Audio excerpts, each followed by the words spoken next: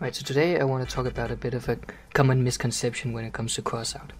It's a popular way of calling other people cheaters or hackers simply by misunderstanding the mechanics of the game.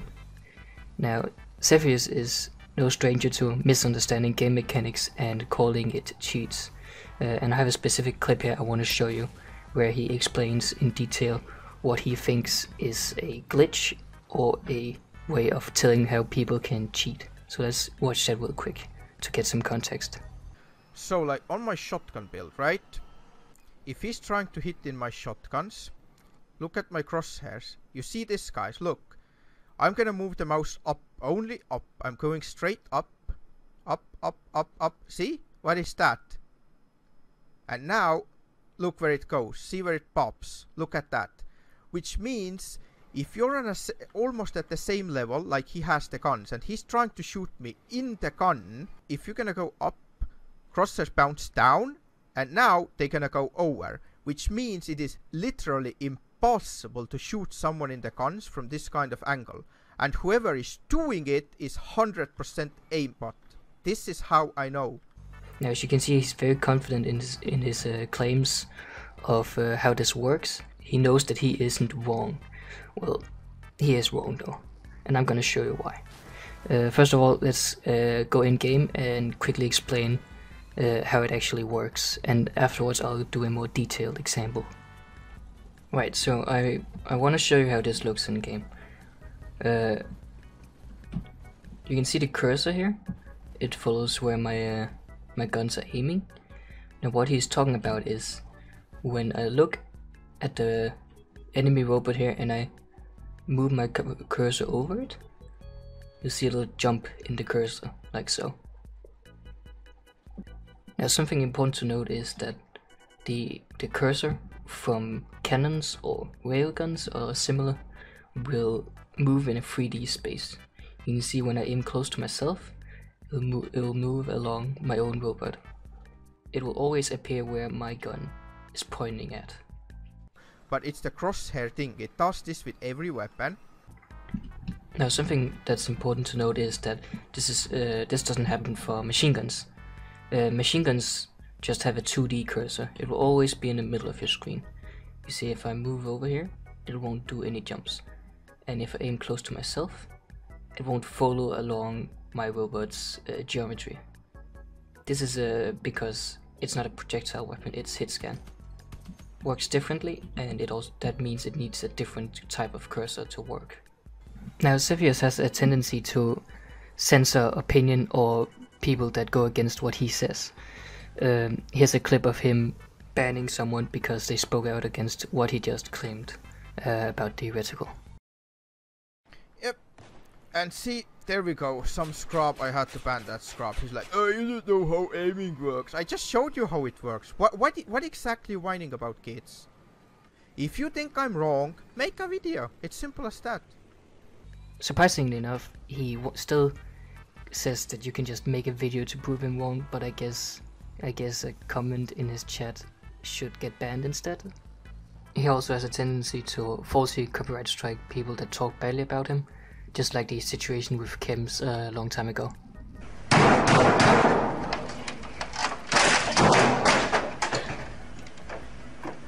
Okay, you see this edge. See this edge? Same thing happens. Look, I'm going up with the crosshairs. See, it goes down and then it bounces upward.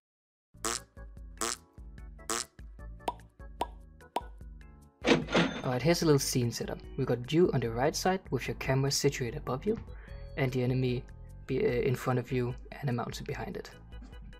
Alright, let's draw a line from our point of view to where we're looking at. And then we draw a line to where the gun is aiming at. Now let's see what happens if we start moving the camera upwards. Alright, so far so good. Now let's move it over the robot. Alright, as you can see, when I move it beyond the robot, I'm actually looking way behind it. But the gun will still try and aim where my camera is looking, which is now situated behind the robot, meaning I'll actually aim in the middle of it, which creates the first snap. Now if we continue looking upwards with the camera, will create another snap. And there you have it. All this really happens because your camera is in third person. If you used a scope to look in first person instead, you would not see these snaps happening because the camera doesn't create this triangle that makes these jumps actually able to appear. Literally impossible to shoot someone in the guns from this kind of angle. Alright, so the only reason why Sethioz claims that it's quote literally impossible to hit weapons behind a cabin protected at roughly the same level as you is because he doesn't know how aiming works. You don't actually want to aim directly at the weapons here because then your shot will be caught by the cabin due to the angle. You usually just want to aim slightly above it. The reticle shouldn't even touch the weapon. If I aim above here, I'll shoot the weapon because of the vector we studied before. Now here I aimed a little bit too low and I actually hit the cabin instead, so we'll aim a little more and then we'll hit the gun instead. Sorry for hacking, Sethioz.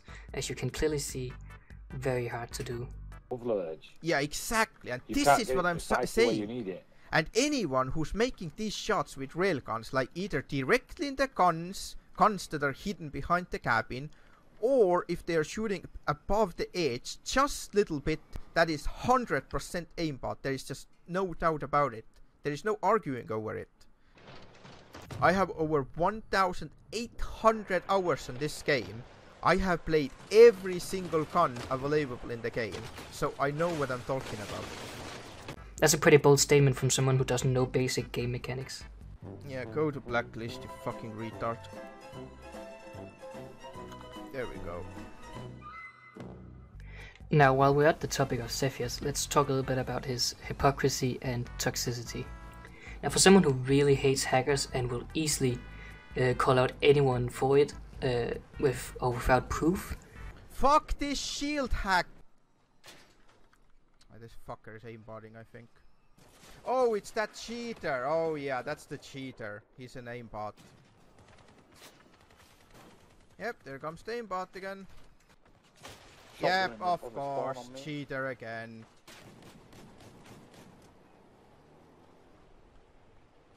Oh, yep, this fucking aimbot and wall hack. Everyone is seeing this right now. Report this guy every time you see this faggot. This is so pathetic. Yeah, oh, you thanks, cheating. It's kind of surprising that he himself sells and uses hacks pretty openly as well. Let's start out with a clip of Sethioz straight up using a map exploit. I'm gonna go to my favorite place then. Oh shit, he's gonna go to cap. I'm gonna respawn, that's what I'll do. I'm gonna do the respawn trick. Hopefully I'm gonna respawn closer to the spawn. Whee! Yes! It worked! It worked! He's never gonna find me. Now here on his main channel we also have a video of him teaching how to use macros or external programs to mess with the in-game settings. Using macros or external programs is very much against the terms of service and will get you punished, at least normally. Alright, so let's have a look here. We're gonna search for Sethioz' channel and we're gonna press it, go to his other channels or linked channels, and we press his 10,000 subscriber channel here. Now, as far as I can tell, this channel is mostly dedicated to talking about hacks and teaching people how to hack. A good example is the latest one here is how to make a teleport in any game detailed tutorial. If we go to the About tab, you'll see he has a link to a store website here. Now here he actually sells hacks for various games. He even claims they have a concept that can bypass the VAC protection on Steam, the anti-cheat, which is interesting coming from a guy who so openly talk against hacking. Here you can see various things you can pay for. That's pretty hypocritical of someone to rant on people and block them and report them and try to get people banned for hacking when you teach or sell hacks yourself. And also another thing, if you must know, I use the wall hack in CSS, like CSS, not CSGO. And CSS doesn't have a competitive mode. I was just doing it, you know, casual servers and stuff, just for the fun.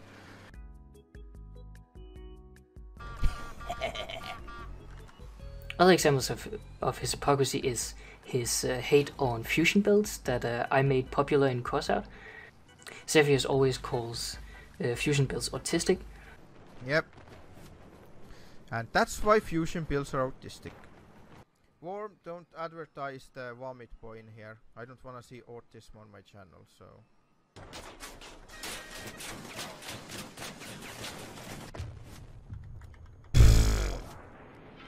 Autistic build for autistic players. Thumbs up, everyone. But recently, since they actually got legitimate support from the developers, suddenly they are okay for him to use.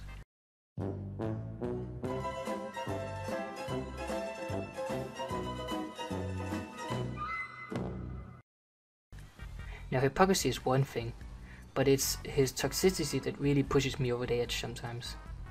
Here's some examples of what I mean. See him, he's right in front of me. Oh, come on, fuck off, you fag sniffer. For fuck's sake, this weasel! Yeah, go troll yourself, you retard.